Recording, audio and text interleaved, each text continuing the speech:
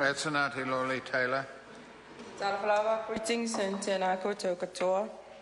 I rise to speak to the first reading of the Vulnerable Children Bill on behalf of New Zealand First. Mr. Speaker, when the lives and the rights of children are at stake, there must be no silent witnesses. There must be no silent witnesses. It is our duty as politicians, decision makers, policy makers and legislative makers to ensure that the most vulnerable are protected against harm and from those who inflict it. And I commend the Minister for the efforts that you have put through in this bill. Unfortunately, it so happens that in our New Zealand society, the term vulnerable is too often associated with our children. So the bill has a number of objectives to be commended, as it aims to, number one, reinforce the need for shared responsibility and coordinated and collaborative action across the government social services sector to better protect vulnerable children.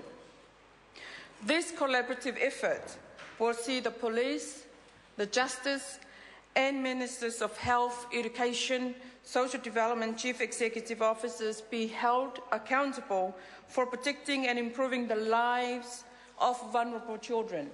And I think that is a very good thing. Help ensure, which is number two, help ensure children are safe with those that work with them. This intends to address the issue of having pedophiles or people with a history of abusive nature that should never be allowed to come near the vulnerable children.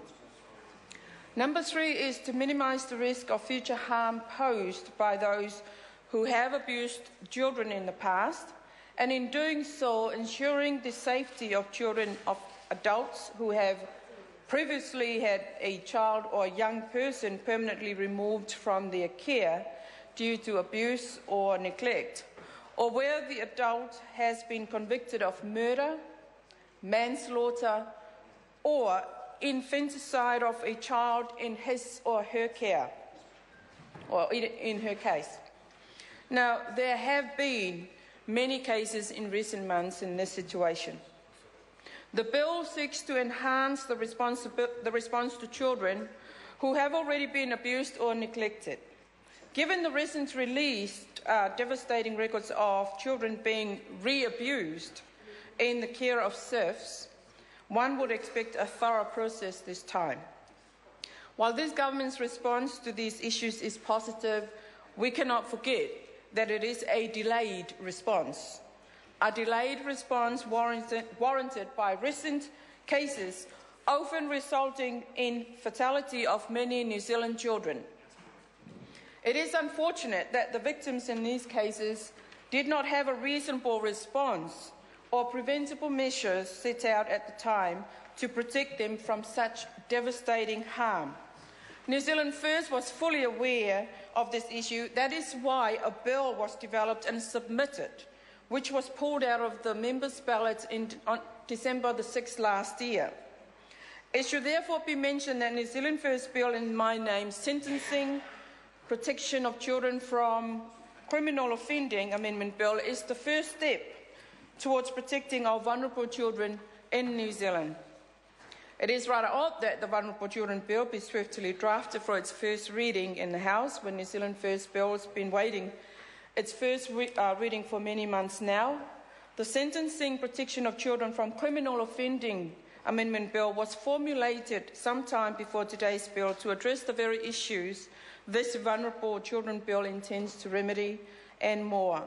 Furthermore, it also aims to properly address the way in which New Zealand deals with criminals who continue to ignore the rights of our children to safer and secure environment, as well as the deterrence of future criminal activity from occurring. It is with these reasons that I sincerely hope that the government will support our bill when the time comes for its first reading. There are key changes within the Vulnerable Children Bill. It will dramatically alter the judicial system as we see it today. There will be two principal acts. One is the Vulnerable Children's Act, and the second is the Child Harm Prevention Order Act. It is important that the bill has exhausted all evidence to suggest that the two principles are absolute, justified, and provide no room for error. Key changes in this bill include a number of areas. First of all, requiring the chief executives to work together to produce and report on the Vulnerable Children's Plan. New Zealand First supports a cross-agency approach. We recognise the need to have a better coordinated and collaborative system put in place to address issues concerned with vulnerable children.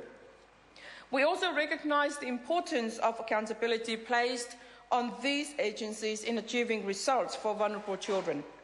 However, what we need to see is a transparent plan which sets out how these performance targets will be demonstrated and evaluated. I sincerely hope the Minister could give that some considerations. Recently, the Minister announced that the first two children's teams had been established in Rotorua and Whangarei. The design of these two teams is driven by the communities they serve.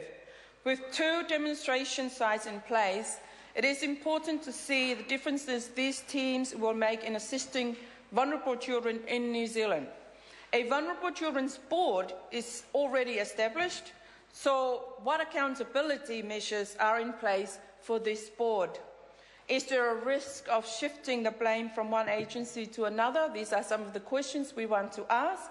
From teams to the board, who at the end will be accountable? Where is the transparent plan to show how this structure will succeed? The bill seeks to have state services put in place policies containing provisions in the identification and reporting of child abuse and neglect. While New Zealand First find this an integral part of the reporting system, we are yet to see what the provisions will be and whether enough focus has been placed on making sure that staff of state services are adequately trained to recognise abuse when it occurs. We do not want to run the risk of false accusations or neglect to see when abuse is occurring. It is important that the Working with Children Code of Practice being developed for professionals working with children is one which will appropriately provide guidelines for professionals.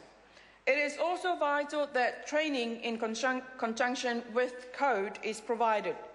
Number 3 is new standard safety checks for employers in government and government-funded children's workforce means that over 370,000 employees would be screened and vetted. In addition, there would be an implementation of permanent restriction for people with serious convictions from working closely with children. New Zealand First recognises that the importance of having in place these appropriate safety measures when it comes to protecting children. At an estimated cost of $200,000 every 3 years, there will be no argument against reduction of child abuse in our society. There is no doubt that early and appropriate intervention are crucial in preventing abuse of children. The restrictions suggest immediate dismissal of employees found to have serious conviction from working in roles in the core children's workforce. And we would worry, though, of whether this is extended to those suspected of untoward actions against children.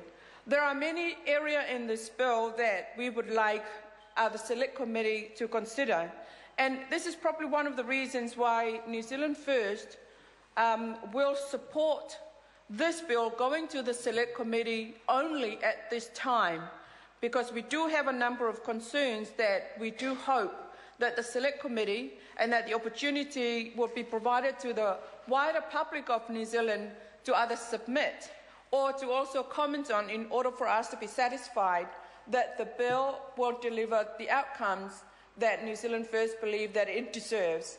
The bill is a really, comes with really great intention, Minister. I must reiterate that. And I do believe that we are on the right track. We're on, it's a step in the right direction of addressing this very serious and very important issue in our country. Thank you, Mr. Speaker.